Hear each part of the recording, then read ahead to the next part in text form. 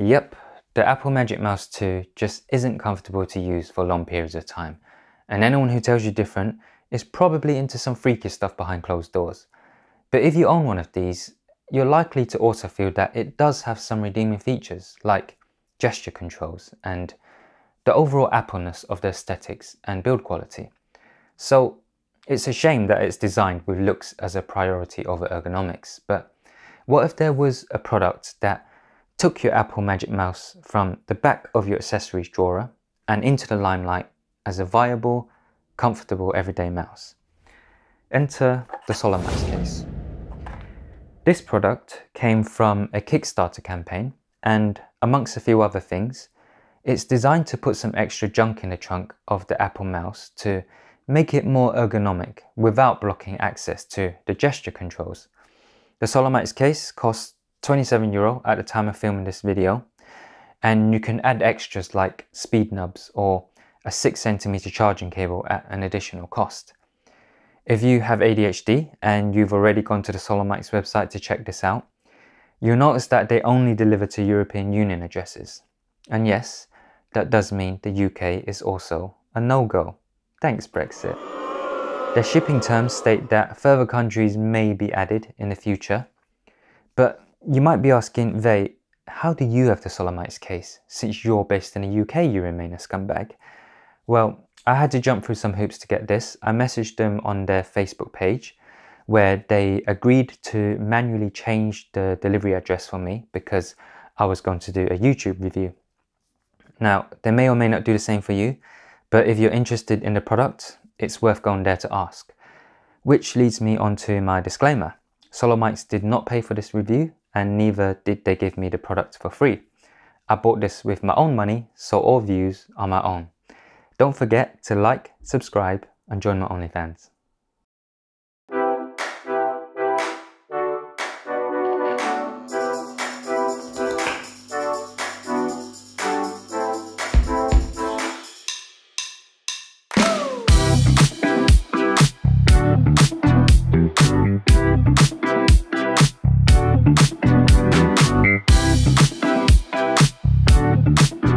The Solumics Case arrived within a week of my order, and it comes neatly packaged in a sturdy outer box. Opening the package, I was presented with a greeting card, 3 boxes, and paper shock absorbers. The product boxes are very thin and feel just like those candy stick boxes that we used to get as kids. I don't mind them too much since the outer box did a good job of protecting them in shipping. And they're probably good for keeping costs low and sustainability high, but don't quote me on that last bit. These are the speed knobs, and this is the 6cm charging cable. I only ordered the speed knobs as an extra, so I'm not sure why this cable also got packaged in with it. I'm guessing Solumics are trying to buy me with the extravagance, or they felt I needed to have the full experience for this review. See, just tell companies you make YouTube videos and you too can save a whole £6. I've got my original charging cable that came with my Magic Mouse 2 here. It's not the braided one like what you would get if you buy it now, because we got this before the revamp.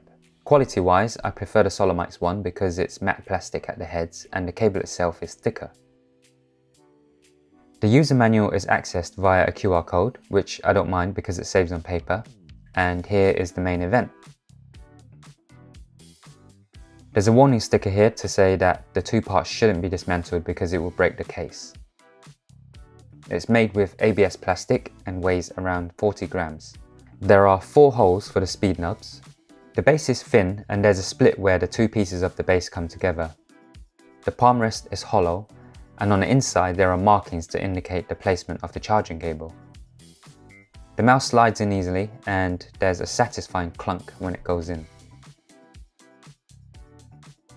So that's the unboxing out the way. Let's talk about how it feels.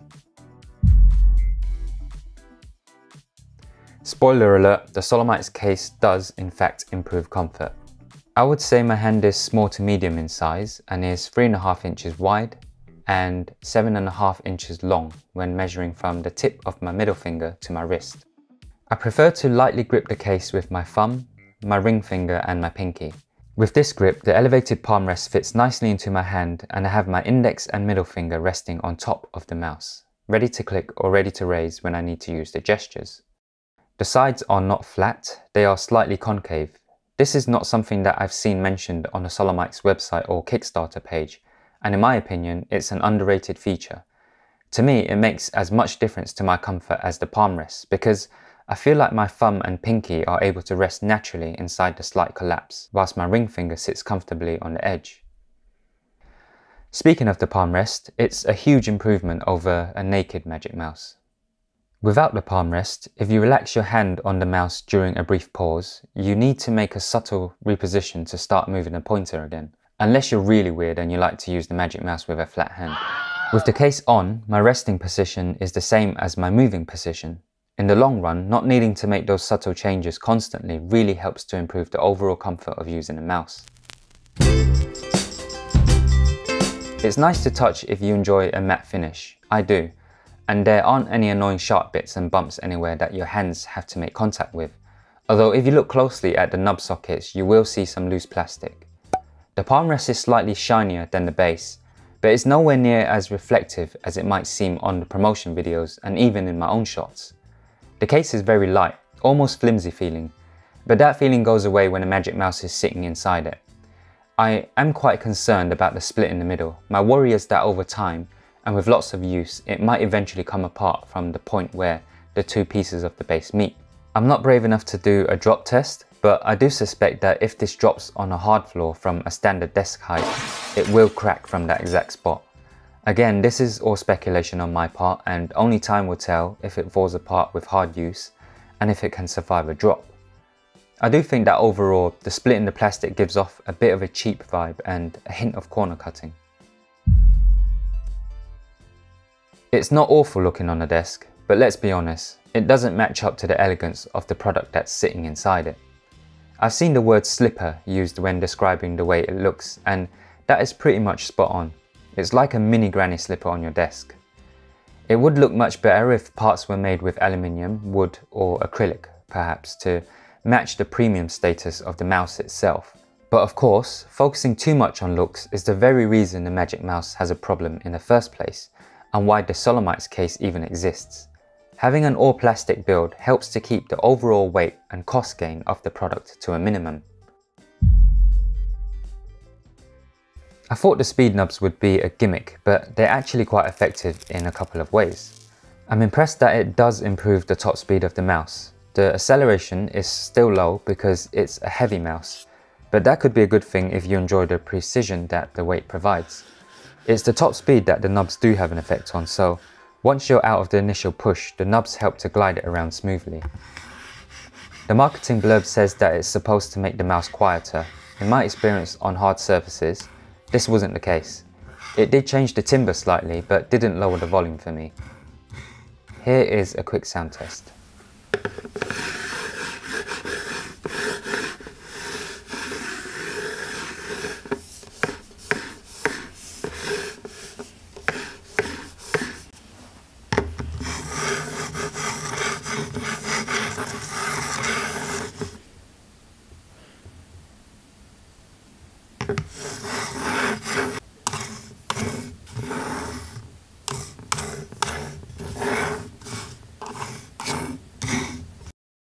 The nubs pop out beyond the Magic Mouse gliders, so the Magic Mouse doesn't touch the surface at all. As such, they serve as an inexpensive way of preserving the integrity of those gliders, and I doubt the Apple ones are cheap to replace. For that alone, I recommend adding the extra €5 on for the nubs.